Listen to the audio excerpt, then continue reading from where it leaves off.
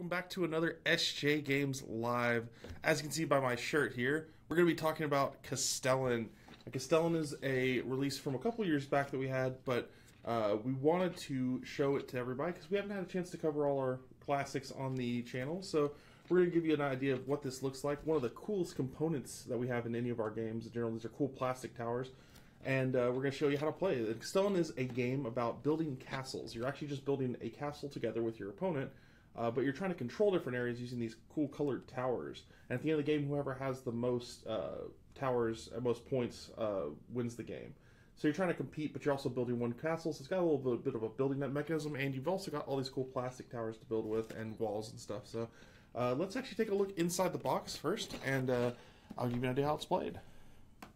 So first up, obviously it's a kind of an interesting box here. Most of the game is in this box at the bottom, but we're going to have these at the top to take off. So let's go ahead and get those pieces out of here. See if I can actually get them off. We're going to try to cut them off here. I'm bad with this because I don't have any nails right now, unfortunately. Here we go.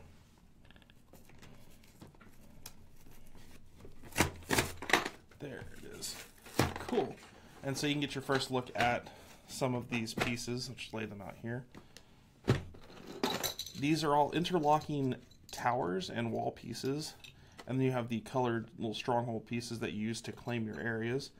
They fit really nicely. It's kind of like playing with Lego or something like that. It's got a cool vibe to it. And you can fit them all together like that.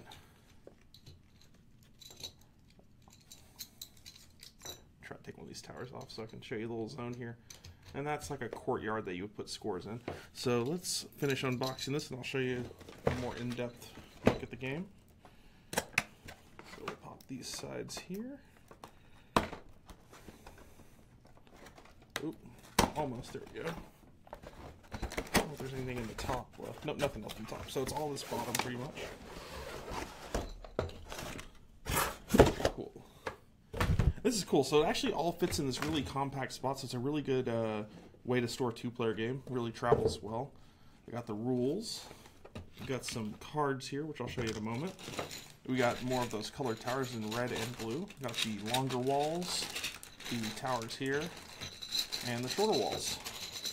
So let me move the box out of the way, and I'll show you the cool plastic pieces.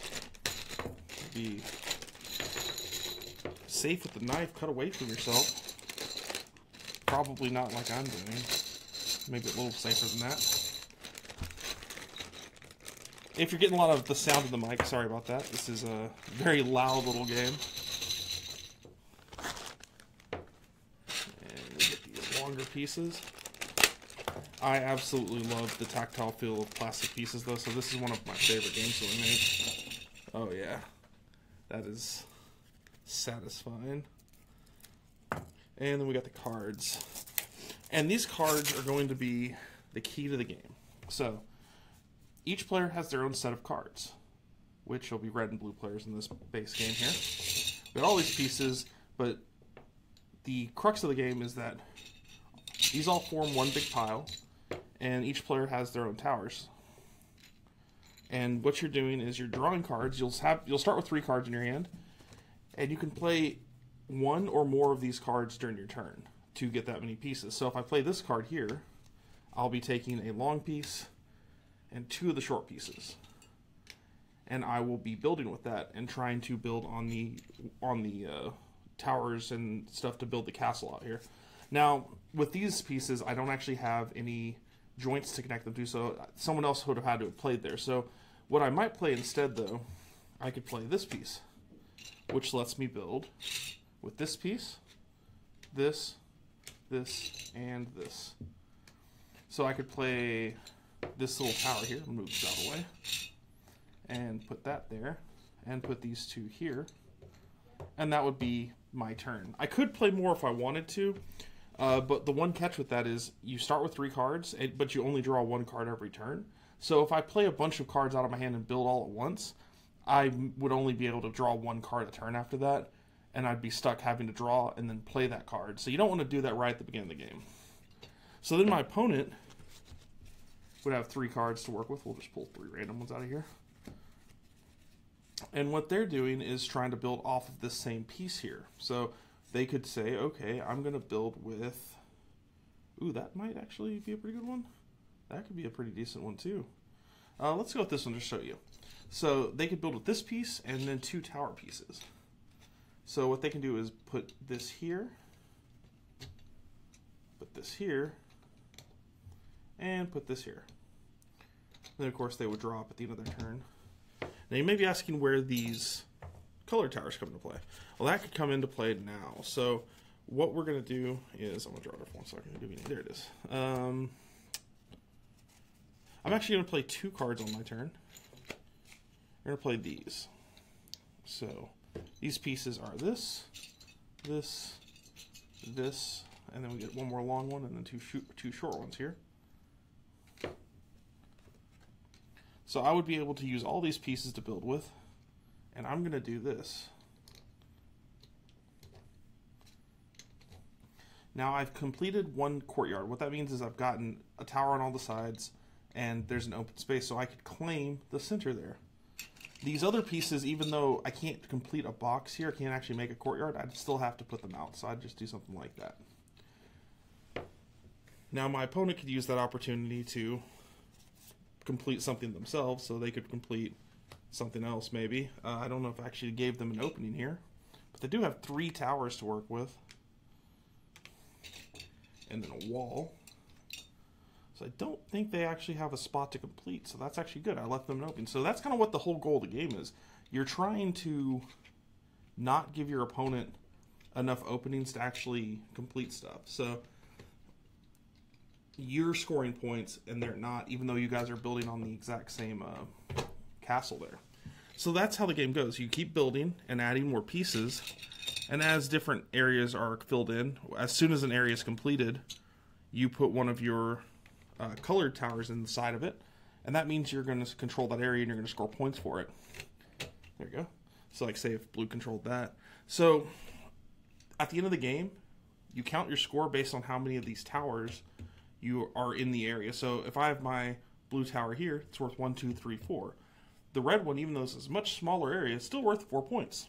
And you just go around the board until you count up everyone. The game is over once all these pieces are used. From the cards again, you pretty much go until the cards have all been used up, and then you count up who's got the most towers. You can use once per game, put double towers in one area, and that would double the score of that spot. So this is normally worth 4. Since I put 2 there, it scores 8. However, you may not want to do that right off the bat because you might score a bigger score later. Like areas that might have more than 1 tower. Let's just give you an example of what that might look like. So this is going to be a fun one. This is a really kind of almost a building toy for me. I get to mess around with it. I'm going to do this just to give you an example of something that's like super high scoring. Because I'm super talented, and this is probably something I did in the game, right? Yeah, we'll say that. So if I put a red tower here, it would be worth 1, 2, 3, 4, 5, 6, 7, 8. That's a ton of towers in that spot. Of course, that would probably be unlikely, but it could happen. I've seen some really crazy towers happen, and that's something you might want to save and be like, oh, well, I'm going to score 16 now instead of just 8 points. And that's really the game. You pretty much play like that. There's a few different cards that might let you draw additional cards during your turn. They have symbols on the cards themselves to draw additional cards. Usually they have towers or something on them, less pieces to work with. But that's the entire game. It all fits in this nice compact box, so you can take it pretty much anywhere. Got really fun little pieces, and it's actually available at your local game stores now or at warehouse23.com, which I've linked in the description as well. You can check it out there. But guys, that is Castellan. So, what we're doing is I'm going to be giving this copy away. I know I did just open it up, but I promise I didn't lose any pieces. So if you comment below with what you would name your Castellan castle and like our Facebook page, important, very important, you need to like our Facebook page, you'll be entered to win. Sometime before next SJ Games Live next week, we'll go ahead and pick a winner, and you'll or randomly pick a winner, and you'll get this copy of Castellan. And I also wanted to mention, for those of you, this is a 2-player game I mentioned, but you can actually play it 3 or 4 players. You just have to have the green and yellow set. This is also available probably at your local game store, but definitely on Warehouse 23. You can check out that link in the description.